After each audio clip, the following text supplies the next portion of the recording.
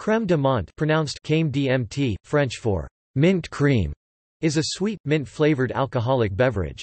Its flavor primarily derives from Corsican mint or dried peppermint. It is available commercially in a colorless version called white and a green version colored by the mint leaves, or by added coloring if made from extract instead of leaves.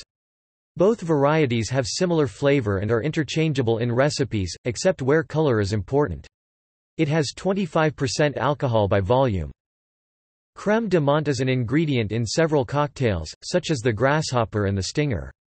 It is also served as a digestive and used in cooking as a flavoring, see mint chocolate. It is also a primary component of the popular South African shooter known as the springbokkie.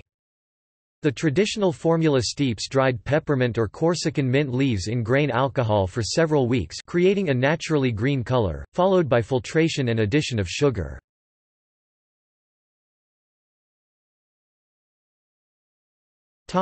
Music. Sergei Rachmaninoff, although otherwise a teetotaler, found that a glass of crème de menthe steadied his nerves when playing the technically demanding piano score in the 24th variation of his Rhapsody on a theme of Paganini. He nicknamed the 24th the crème de menthe variation.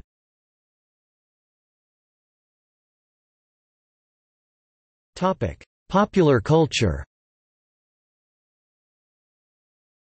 In The Visitors sketch in a 1969 episode of Monty Python's Flying Circus, Terry Gilliam plays an extremely effeminate, flamboyant, and stereotypically gay character, whose regular drink is a pint of crème de menthe. In British comedy Black Book's titular character Bernard Black mistakenly serves Manny someone else's crème de menthe during a drunken job interview. On episode 22 of season 2 the sitcom Friends, The One with the Two Parties, character Phoebe Buffay offers a crème de menthe to Leonard Green to try and stall him from running into his wife. On episode 7 of season 3 on the Starz show Outlander, titled Crème de menthe, character Jamie Fraser Sam Heughan hides a murder victim in a cask of crème de menthe. He assures his wife, Claire Katrina Balfe, that no one will find him because he has never seen a Scotsman drink the said liquor before. In the first season and 12th episode of Mad Men, there is a shortage of booze during an office party for the presidential election.